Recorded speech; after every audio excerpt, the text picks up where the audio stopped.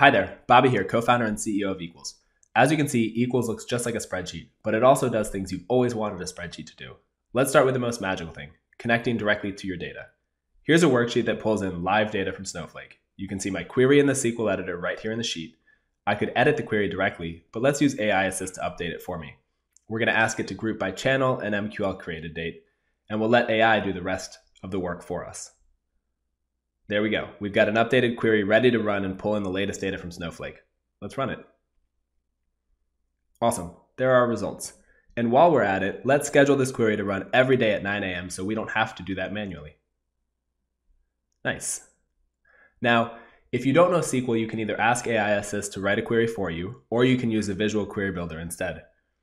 Okay, now we've got our data automatically updating every day. Let's take a look at a more complete analysis I created earlier. This has a little summary table aggregating MQLs by month using our SUMIFS formula, and a nice chart plotting them out. We're going to go ahead and ask AI Assist to change the chart. We'll ask it to make it a bar chart, and then let's go ahead and say add horizontal grid lines, just because I like those. Sweet. But here's where Equals really shines. Let's select this table, and we're going to enable auto expand.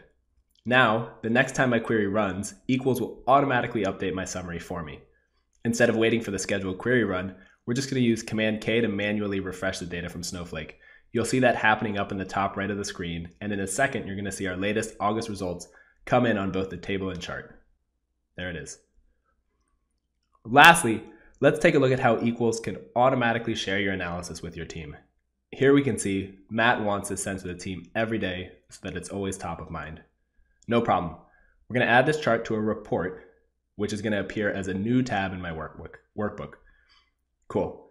We'll call this MQL volume, and then we're going to go ahead and schedule this to publish using the same query schedule we set earlier to our demo Slack channel every day once the query is run.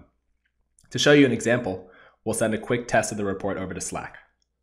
Let's now switch over to Slack, and awesome, there it is. That's a quick look at why Equals is the next generation spreadsheet. Give it a spin, let us know what you think.